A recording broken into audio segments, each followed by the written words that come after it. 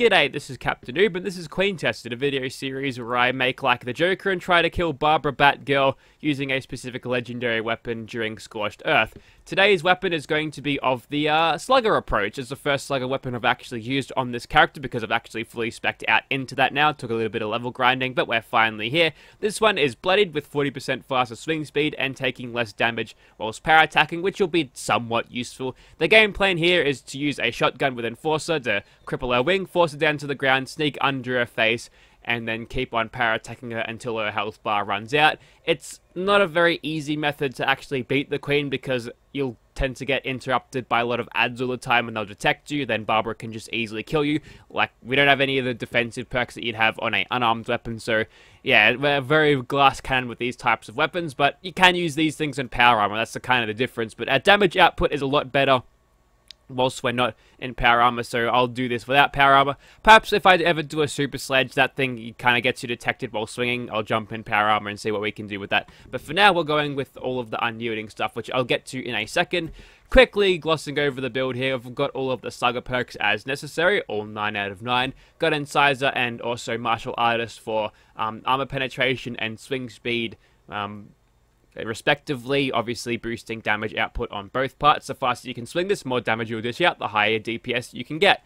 Got Concentrated Fire just to check on the status of the limbs, see if we want to cripple the Queen's wings and bring it to ground. We can check on whether they are crippled using Concentrated Fire. Also, we can use that to cheese shotgun criticals and VATs to just make all of the pellets hit regardless. It'll do fuck all damage, but the amount of times it'll hit makes almost certain that the limb will actually cripple, which is useful. Got Adamantium Skeleton, less limb cripples will mean less staggering for us, which is useful for a melee build. That's there to stop the Scorched Beast Queen from using her roaring death breath to kill us, as well as a baby Scorched Beast.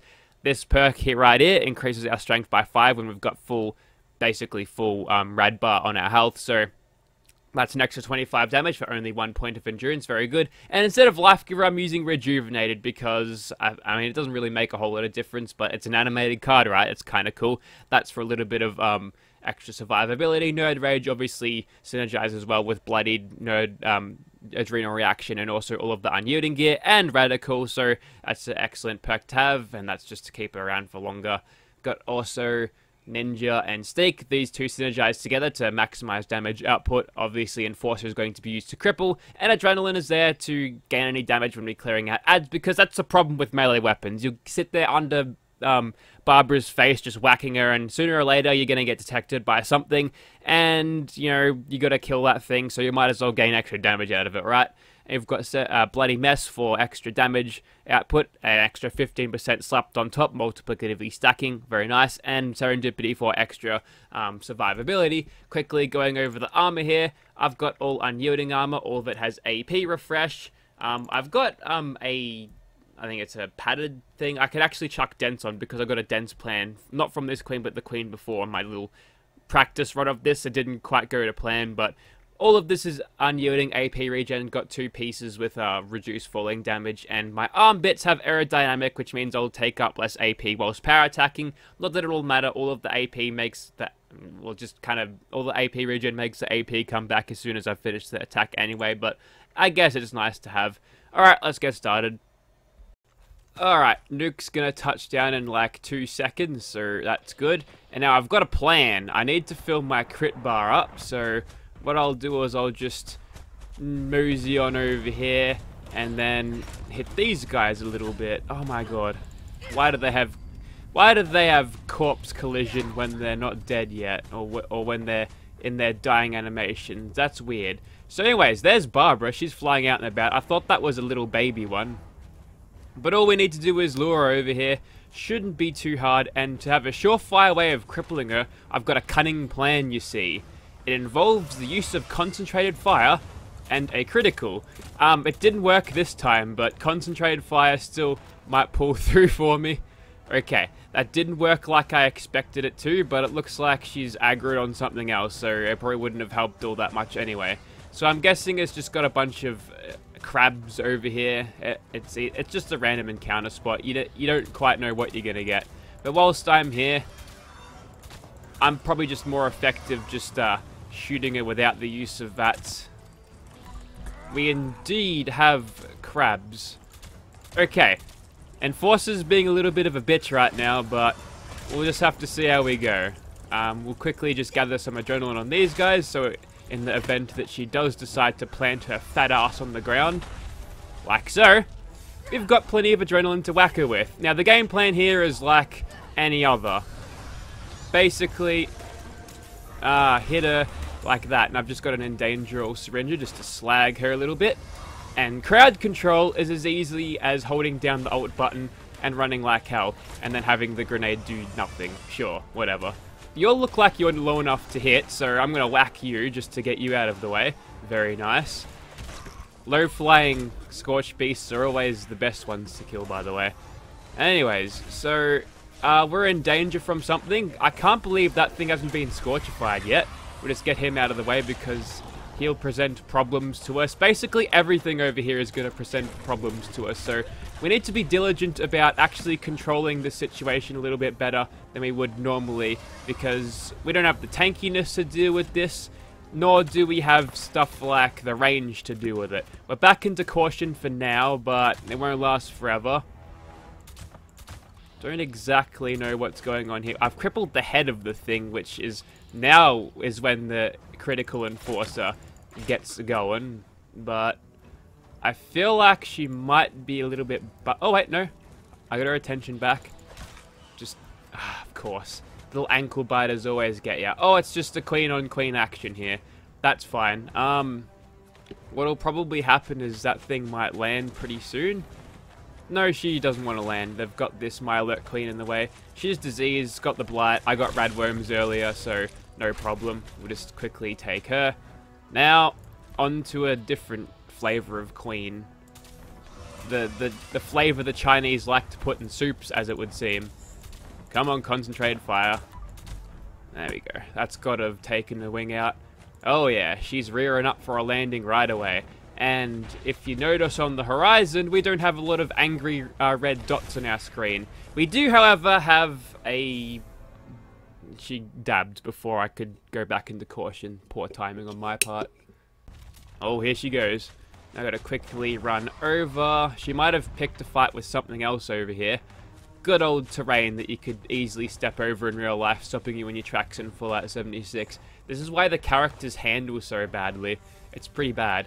Anyways, what else can we cripple? That can probably go. Your face can probably get crippled. Yeah. I'm gonna cripple a couple of things. Oh, she's legging it out of there. Can I get your...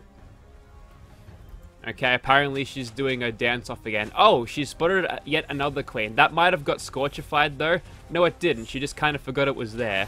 So, whilst we're here, we'll just whack her a little bit. I can't believe I missed. This is why Twisted Muscles sucked, and why I wouldn't touch it on my strength build. There we go. We won't see much damage difference in terms of the numbers, but I'm thinking that... Okay, that you need to go away. Whilst everything else is scorched, she isn't, so she's going to aggro everything, and she's still doing the thing, and despite VATS in all its brilliance with shotguns, it's pretty hopeless when it comes to melee weapons, so talk about bad breath. We need some of that Gulper Colgate to work on the Barbara here. She's stuck in a tree, which is helpful for me. Quickly take out all of these bastards. We're going to get detected, and hell will rain down on us. But it's kind of like that when you're fighting the queen with a melee weapon. You need to have these openings, but sooner or later the enemies are going to track you down, and they're going to find you, and they're going to whoop your ass. I don't think I'm getting sneak criticals. That is not 4,000 damage. Looks like she's coming in for a landing. There she goes. Majestic. Stiff as a kite. And we'll just continue. Oh, I'm hearing dogs. They need to go away. Where there's one, there's many. I'm going to get killed by the queen now, because I'm detected. You can go away. There we go. Give me caution. That's the stuff. That's what I want to see. Now, getting the hits on her hitbox is quite unpredictable when she's in this state, so just kind of go like this. There she goes. Alright, that regenerates her limbs because, well, everything regenerates when she's doing that. That's crippled her right leg right away. And if she lands in there, that's game over. She'll actually crash the server. I like to call that the rage quit spot. And apparently crippling the legs was good enough, but no, I don't believe you for a second. She's looking ready to get up at a moment's notice. So let me just find your wing. There it is. Go on. 1, 2, 3, 4, 5, 6 probably is enough. I'll just empty the mag out, pop a quick reload, and get back to what we were doing. Now, despite us being kind of super far away from her, we're hitting her from here, and it is time for more sneak criticals. I've really grown a dislike for fighting the queen. Oh, shit. Of course, it's the crab that sees me. Okay, so now that I've got basically no enemies around me to possibly aggro her or anyone else... Oh, here they come. Right on time, eh? You know what? I'm going to run over here and you can't possibly follow, right? Back into caution for now. Going to pop another Radex. Holy fuck. I was actually lured into the nuke zone just then. Uh-huh. Well, we're doing this at 5% bloodied threshold now. And of course, something gets on top of you, Barbara knows where you are, and instant death follows. It'd be nice if I could fucking hit the thing, game. Thank you. Alright, in caution once again. Now, are you going to land? No, you are not. None of your wings are crippled, as far as I know. Nope. That's a hit. We've got a critical ready. There we go. That's what we wanted to see. Another ankle biter around. This is how you get detected. Or maybe not. We actually managed to avoid that. That's helpful. And now we can hit her again. It'll go like this until something else gets her attention, but... yeah, for 4,000 damage, I feel like I was doing more with... There we go. That's what we want to see. That's the 4,000 damage that I was expecting. It took a while for us to get there, but we're here now. And now that none of the enemies are around to support her, nothing's around to immediately detect me, we are done. Okay, so I've managed to do it. That's for certain, but there's the stuff, by the way. It's not a very fun task fighting the Scorched Beast Queen with a melee weapon.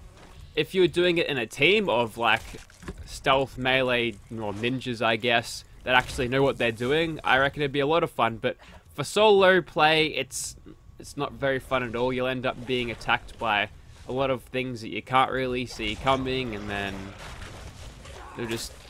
well, I'm glad I died after I picked up my flux, and now I'm spawning over here because I'm over capacity and this bug still exists. Anyways, I think you get the point. It's not a terrible solution to it, but it's just too slow. All of the melee stuff is too slow. Whilst you're there hacking at her face, it makes you super vulnerable to anything to attack from anywhere. So you'll end up in a position where you've got, I don't know, 3 or 4 enemies on top of you, including the burrowing ones, the doggos, too, because they're omnipotent for some reason, too. So as frustrating as it is, we did it, but I don't really enjoy doing melee weapons on this series. Thank you for watching, guys.